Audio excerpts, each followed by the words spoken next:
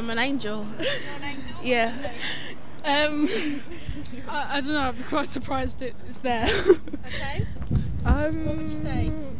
Why should God let you into his heaven?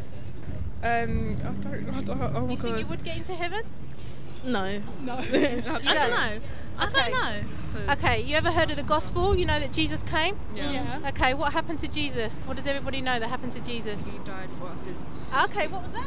He died for our sins. Okay, so he died for our sins. So you acknowledge that you've got sins in your life, yeah? Yeah. So we've all done things wrong. Yeah. Okay, so most people live their lives, they don't want to know about God, yeah? Yeah. When I was your age, I said, when I'm old, I'll get down on my knees and make sure I'm right with God. But I'm not really interested now, yeah? But you know, the Bible says today is the day to be right with him, yeah? So don't wait till tomorrow. None of us. Tomorrow. It's serious, yeah? Okay. So one day we're all going to stand before God, okay? How do you feel about that? I think I'll be a bit shocked because I'm quite confused about God, and sometimes I believe him, sometimes I don't. Okay. Okay, how are you feeling? Well, I kind of knew that this was something like that's going to happen, so I've always tried to prepare myself for that. Okay. You ever think, what does God think about the life that I'm living now? You ever wonder? You know that God's got an opinion on Yeah. how you live, how I live. Did you know that? Yeah, I thought, yeah. Okay. Everyone has an opinion.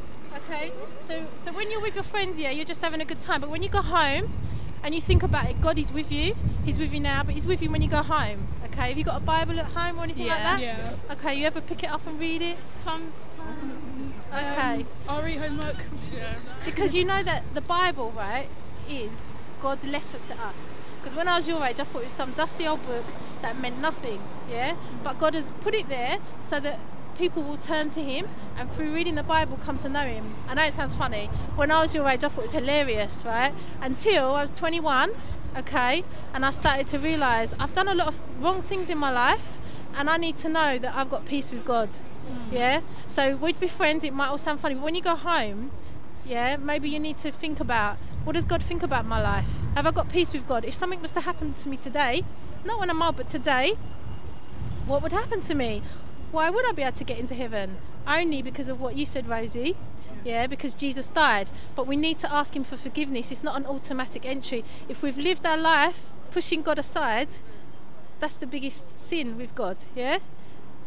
Why should he let us into his heaven when we've not let him into our life? Yeah? So all of us, we've all done wrong. But for those who say, well, I don't care, I'm going to live my life anyway, there's nothing that God can do. But for those who say, you know what, Lord, I have done wrong, I've lied, I've cheated, I've stolen or whatever, I've gossiped, things, might not be a murderer or, you know, something really awful, but in God's eyes, God is holy, yeah? And sin is sin, so we just all need to make sure, because on that day, yeah, of judgment, you're not all going to be there. It's just going to be you and God, you and God, and you and God, yeah? I know it all sounds funny now, you're with your friends, right? But it's serious, yeah? And I believe that God showed me that on that day, it's just going to be me and him. It doesn't matter what my friends think. The most important thing is that you've got peace and forgiveness with God, yeah?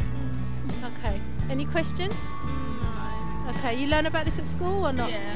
You do? Okay. Oh well, thank you for stopping. God bless you. Have a nice day. See you. Bye.